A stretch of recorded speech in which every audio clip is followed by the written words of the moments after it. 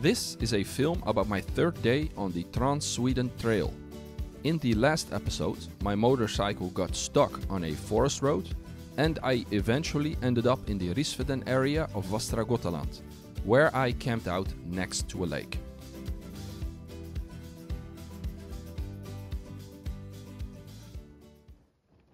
Good morning, guys. So, I actually had a very good night of sleep. Compared to last year, I had very trouble sleeping in this. Well, not so much trouble, but sleeping for longer periods of time in this hammock. I am now like totally gone when I close my eyes, so it's very nice. We had rain all night long, so I'm happy that I pitched the hammock. Usually I do it even though there will be no rain. I just like the feeling of being sheltered a bit. But it's early, it's just past 7. I think I'll have a coffee, clean myself up, try to start the day early, and I think I'll have to check if the weather will be okay.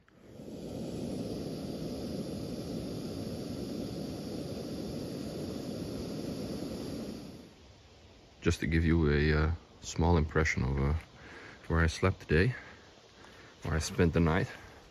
So I actually tried to use a shelter. I don't think the video is gonna pick it up, but yeah, like way over there. But when I eventually came there, it was already taken, so I had to move on. Well, it was gonna rain, so I really needed something quick. So while I was already trying to figure out where I was going, I actually stumbled on this place. So as you can see here, this is how I hang the hammock. Were the only 2 trees that were, you know, up to par when it came to tying the hammock, because all the other trees were either too close or too far apart. It was raining, so I had to put all my stuff under there, and it's always dry. So yeah, that's nice. I mean, without a tarp, I would really be lost in these kind of days. For as far as the 2 Moskomoto bags, the side panniers, I just roll them up and leave them there. I mean, they're waterproof. Actually, the duffel too, that's there, but for convenience reasons, I just leave it next to the hammock. So there's a small little trail going up there, and about, I think, 30 meters away, I parked my bike. I don't want to use these kind of trails to move my bike next to the hammock. It's not necessary, only ruins the nature. And then it started raining again. So that's the nice thing about a tarp. Again, it's raining and I have to pack my stuff, but I can do it in a way that I can protect the hammock from water by just leaving the tarp as it is and packing my stuff. So again, very happy with the hammock equipment.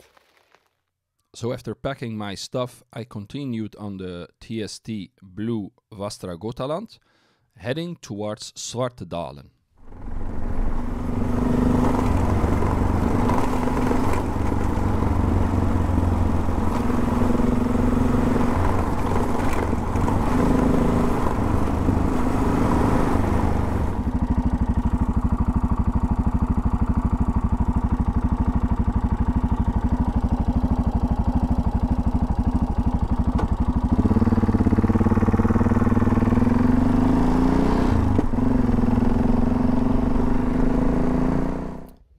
So I am now on the Västra Götaland part of the TST. I am now at a Naturreservat called Svartedalen, and the roads here are, yeah, just great. I mean, it's light gravel, but you know, the inclines and declines, the small hills, I mean, it just makes it great to ride. You know, you're where it's possible, I'm going full throttle, but of course when we hit an area of more residents, I'll try to slow down, but just stop at a small lake right now. It's been raining most of the time. There's no rain right now, so I'm gonna try to attach the GoPro again to the helmet, because I can't be bothered to record with the GoPro when it's raining. But yeah, I'll be trying to get about 200 kilometers again today, and see if I can find a real shelter this time. So stay tuned. Look at this view, absolutely stunning.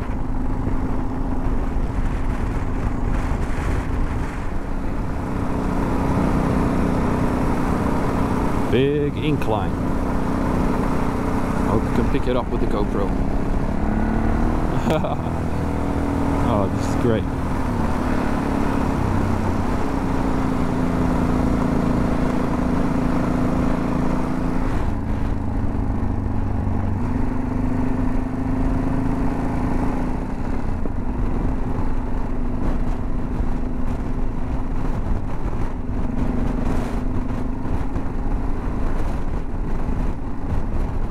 After riding on some great farm roads and twisty gravel tracks, I stumbled upon a nice lake and decided it was time for a lunch break and a moment of silent reflection.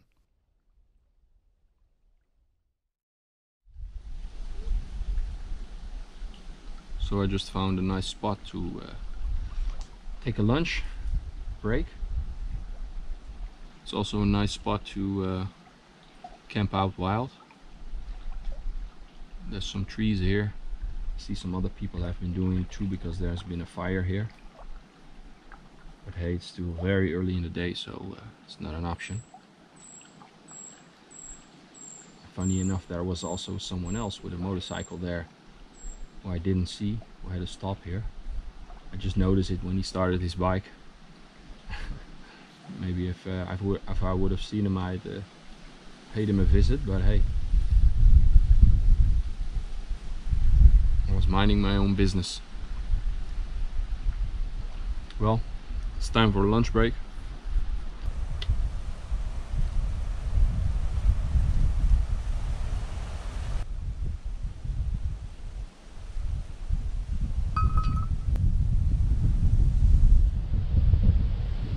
These lakes in Sweden always bring such a feeling of tranquility when you're riding all day. But as always, I have to move on and drive for some more hours.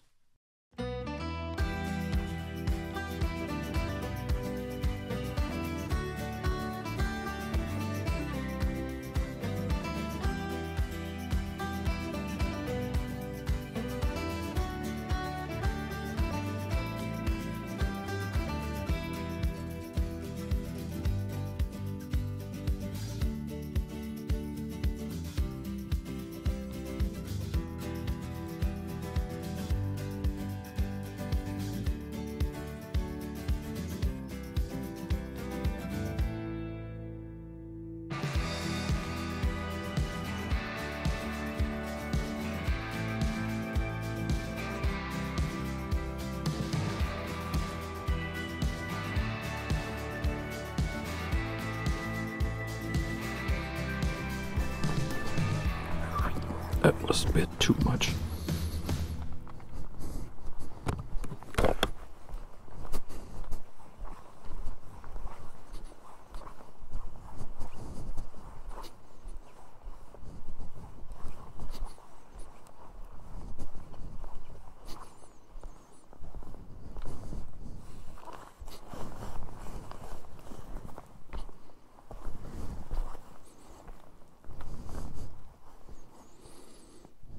It's a nice spot, but really nowhere to hang the hammock. So that will be a bit tough.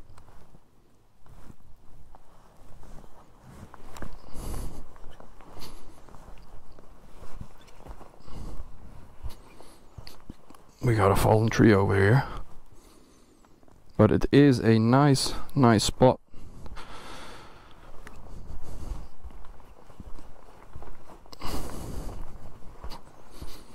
I just can't be bothered to get my cooking gear and make some dinner over here because I have to pack everything up again because I cannot hang the hammock here. So let's go on and find some other place which might be suitable. Well, this is obviously a green road instead of a blue road, with the type of terrain changing. I like it.